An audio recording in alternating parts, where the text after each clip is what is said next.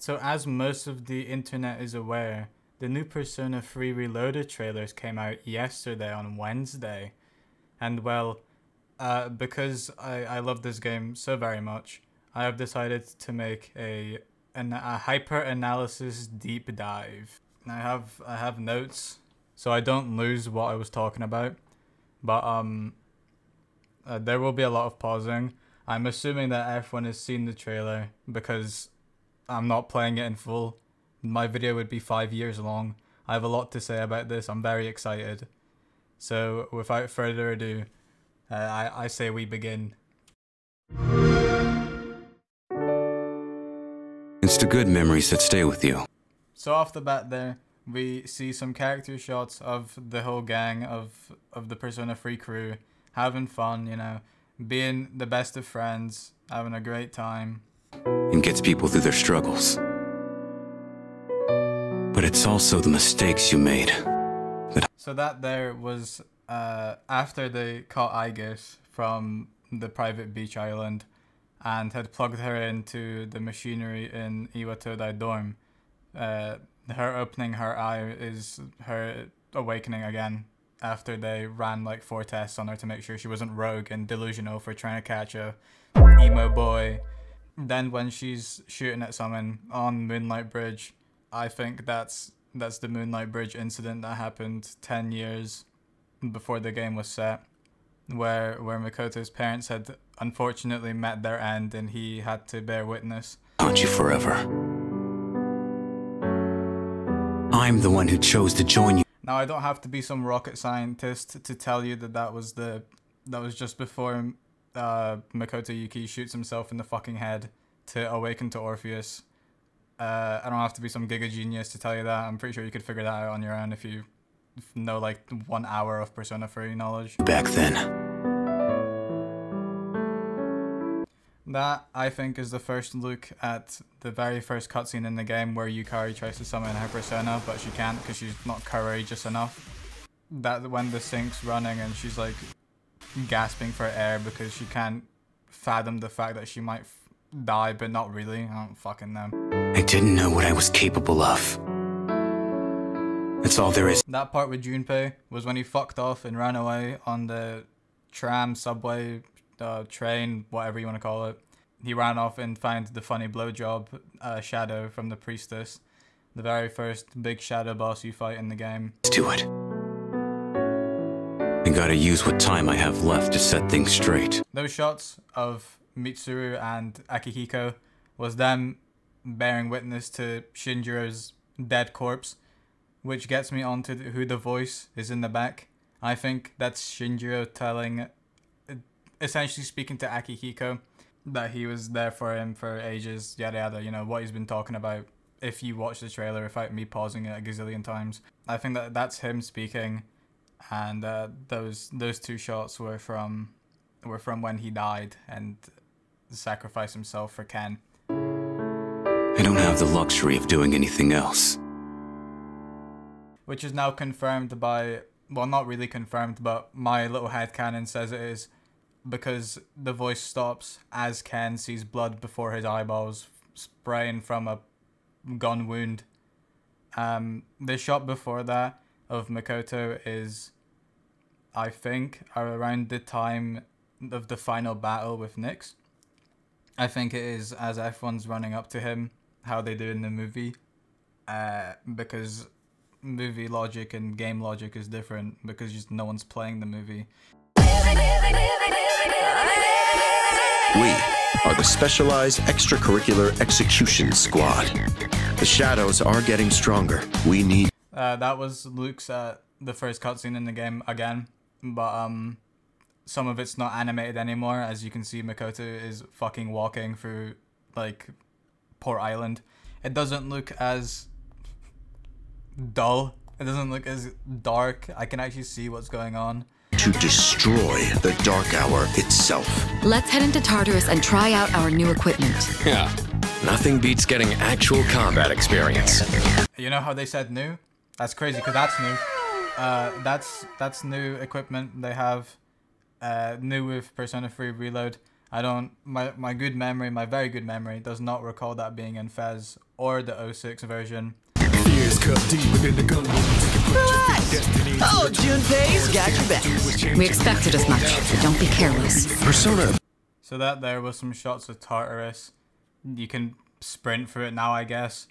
They also made all-out attacks look way better and way more cool.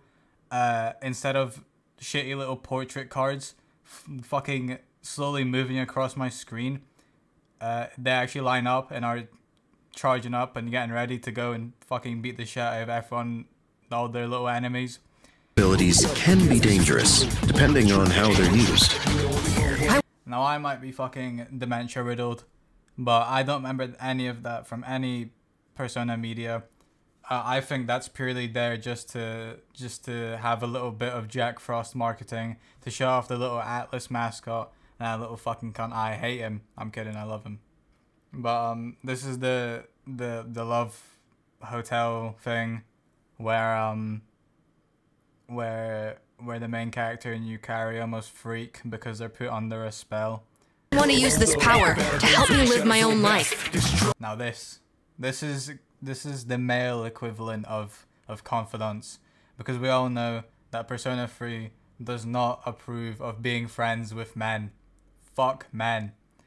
But this is Ken's little side story confidant thing. I hope that they just do it how they did Kasumi, in the sense that they give them 5 ranks, so then it's not like you speak to them once and then it's just done and dusted, because the characters progress throughout the story. It's not like Ken has always been, I want to know about my mum, because in the story he finds out about his mum, so what's he like after? It doesn't make sense for it to be like a one-time thing. It has to be at least like 3 or 5. It would be the best if it was 5. Take this seriously. I never noticed you could see the stars so clearly up here. Knowing the truth isn't everything, right? When that happens, I just go do something fun and forget. I think that Akihiko's side story is going to be based on wanting to get stronger and like wanting to fuck shit up with his fists, because he fucked up like 12 guys with his fists anyway. So he's going to be talking about, oh, I need to get stronger. I don't want to be weak again. I don't want to get injured, so I don't have to miss out on any more fights. That's what he's going to be like. I reckon 100%. 100 million billion %. It sounds interesting. Don't tell me you've forgotten your promise. That is fucking sick. That Persona Fusion animation is amazing. I really like it. I really like the new Persona animation, because it feels like it's fine, like it's a part of him. After being blasted in the head with like 2 playing cards, his brain's gonna turn into a cauldron. He's gonna start stirring it up, and then you're gonna get that Persona. I don't know, I just like it. It looks like he dies but doesn't die, because it's cool. The flames. Go on. Destroyed the entire world. Nothing's gonna end. That next animation gives me hefty Persona 5 Mementos fusion with Earth vibes. It's probably one of the few scenes where the game shows off that anyone can get infected with apathy or whatever it was syndrome, in the sense that they just turn into a shadow if they're awake. But I think since that's shown as such a big crowd, I think that specific animation is going to be later on in the game. Because since the bosses were like, you weren't actually meant to defeat them, they were meant to like roam around. They were kind of like fucking EMPs for the shadows. I think that just because a multitude of people and how every single day nearing the end of the game the syndrome rates keep going up, I feel like that's gonna be near the end of the game to show off how badly it is, and it's gonna be like Persona 5 Mementos Fusion with Earth vibes. Not if we have anything to say about it. Your reason for fighting, huh? The screen does not go black anymore, and you don't hear some goofy gunshot. You actually see Shinjiro trying to save Ken, well, saving Ken, but you see him leaping in front of the bullet. Unless after that they make the screen go black, and I'll shoot myself. I'll make that bet with you. Man, I was so damn scared. That scene is from when the whole gang's being crucified by the teacher, I think it is. or the fucking Strega guy. They look identical almost. I can't fucking put a difference on them. But it's around that time where she fucking misses all of her shots because she's dog shit, but in reality she's actually just wanting to save her friends.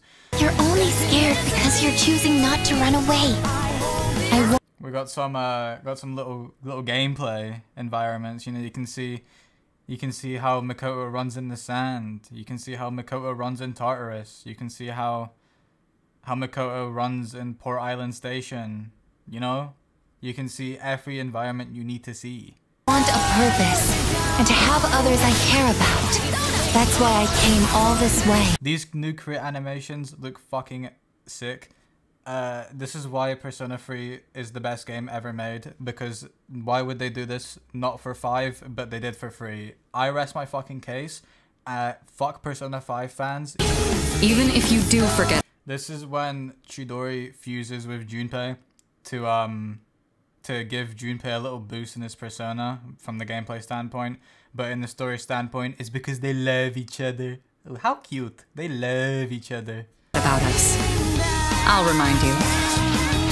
Let's make sure this chapter of our lives ends on a happy. That's when Death is fused into Makoto Yuki. Yeah. On Moonlight Bridge. That's the incident from like 06. Oh no, shit. 1996. Yeah.